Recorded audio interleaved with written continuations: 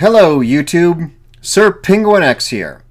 There are a lot of rumors, falsehoods, fabrications, fictions, lies, misrepresentations, myths, delusions, deceptions, and alternative facts out on the internet about moving to Mexico. You've even got YouTubers pretending to be other YouTubers. Welcome to Almost Retired in Mexico, all bull. In this video, I'm going to be talking about the things that you might hear about Mexico that are just bullshit. Coming up next, Mexico is unsafe. The U.S. State Department says that violent crimes such as homicide, kidnapping, carjacking, and robbery is widespread and common in Mexico. Let's look at this map and just paint this country here red. If you're a Canadian moving to Mexico, you might see more crime or violence. But if you're coming from the United States, you're going to be more safe. Unless you get involved in drugs and cartels. That's where the high murder rate is coming from. These are targeted. Kidnapping of tourists happens, but it's very uncommon. You're more likely to experience violent crime in the United States. There is property crime in Mexico. One of my subscribers just had his house burglarized 6 hours after he moved in. Thieves took their laptops and other electronics, so I'm working on a way to protect our computers while we're in Mexico. Americans and Canadians can't own property in Mexico. Not true.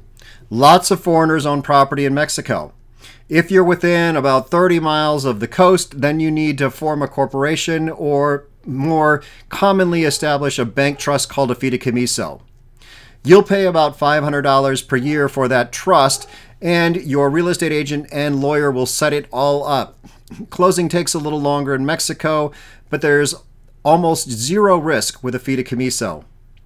I'll make another video specifically about the fideicomiso. I really think this is a great system because I know of a property where the Mexican owner won't sell to gringos. Friends of ours tried to buy it for full price. I think there's something going on with the title of this property and the owner doesn't want to sell when a bank is involved because then those discrepancies will come to light. Of course, if you're more than 62 miles from the border or 31 miles from the ocean, you don't need a fideicomiso. For example, in San Miguel de Allende, where Ernie from Retired in Mexico, Noble lives. I'm planning to do a video with Ernie soon, so be sure to hit subscribe if you haven't already. And also check out Ernie's channel too. You can get a 180-day visa. You cannot get a 180-day visa. Nothing is that straightforward in Mexico. If anyone says something definitively, they're lying. As I make this video in the summer of 2022, some airports like La Paz and Puerto Vallarta are giving all visitors 180 days in the country when they arrive. This is written into your passport in a new paperless system. But land borders and most other airports aren't on the new system yet. And I'm sure that once the new system is up and running everywhere, the 180-day visa guarantee will go away too. And it really depends on which immigration agent processes your documents. One could be giving 7-day visas and the next one over could be giving 180 days. Healthcare is third world. The healthcare system in Mexico is great. Lots of people go to Mexico as medical tourists, and it's not just dental crowns and liposuction. I made a video with Matt who spent months in Mexico getting cancer treatment which he could not afford in the United States. He showed me videos from the inside of the cancer center, and the equipment was modern, and in some cases the facilities were nicer than you'd find in the US. I have another video about a simple doctor visit for an infected cut on my toe. The total cost was $17 for the visit and the medicine. The doctor's office was a little dated, but the doctor spoke English, was very kind, and fixed my toe. Your American car insurance works in Mexico, or your credit card provides insurance. One of the unfun things in Mexico is renting a car. You need insurance in Mexico, and it's not always clear if that's included in the advertised price. If the car rental costs $7 a day, you're probably going to need to pay for insurance before you drive off. And if you're driving across the border, you're going to need to buy insurance beforehand. If you were to get into a car accident, you need to prove your insurance will cover the associated costs. Almost all U.S. policies will state that they don't apply south of the border, and your credit card may reimburse you for the damage of the rental, but the Mexican police need to see the cash or real insurance at the time of the accident. And you could end up in jail if you don't have all this. For driving your car across the border, you can buy insurance online 24 hours a day. And you can buy it by the day, the month, or the year. The longer the term, the better the deal. With rentals, you'll pretty much need to buy insurance from the rental company, and that can be expensive. Cinco de Mayo is a Mexican holiday, about as Mexican as a hard-shell taco from Taco Bell. Cinco de Mayo is the celebration of a specific battle in a small town. That town celebrates, but otherwise, this is a U.S. holiday. Mexicans celebrate their independence in September. One thing that I love about making these videos is interacting in the comments. Viewers add so much down there. If you're watching and there's a bit of bullshit that I didn't mention, I want you to put it in the comments. You can get any prescription drug that you want in Mexico. When you cross the border, you'll see signs outside pharmacies listing off Cialis and Propecia and Latisse for sale. They're mostly legit. The system in Mexico is different.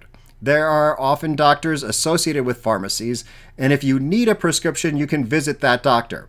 But many things require no prescription, and the person behind the pharmacy counter may not be a pharmacist.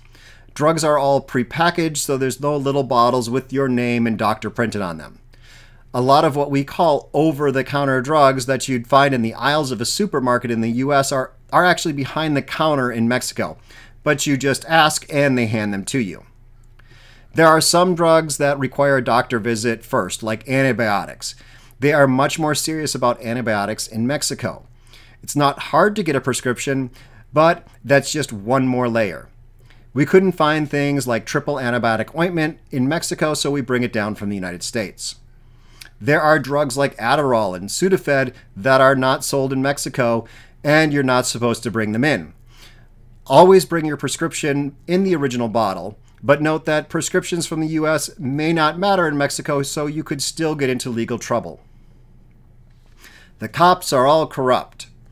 Okay, some cops are corrupt. In Mexico, that is much more likely to show up as asking for bribes during traffic infractions. It can be scary, and it's often a bluffing game. The corrupt cop wants some money, and if you don't give it to them, then they are more likely to let you go than to drive 2 hours to the police station with you. That's counterproductive for both of you. I've heard that about 200 pesos or 10 US dollars is often a reasonable amount if you decide to bargain with the cops. I'm much more a fan of asking for the ticket or asking to go to the police station, but every situation is different, and I can understand that sometimes it can be better to pay up on the spot. Now, this is controversial. I'll probably get a lot of opinions in the comments on this statement. If you want to watch a video solely about that, Q RuPaul posted a great video just a couple days ago. You can find a link to that up here. Finally, Mexico paid for the wall. Now, they may have if Trump had asked nicely, as Mexicans are incapable of saying no. But actually, they would have just said yes and then never followed through. I really need to do a video about saying no in Mexico. It's impolite. You just need to learn when yes means yes and when yes means no. So did I miss anything? Add to the conversation in the comments below. And if the video with me and the real Ernie from Retired in Mexico No Bull is ready, you'll find it up here. Otherwise, I put something special for you up here. See you soon!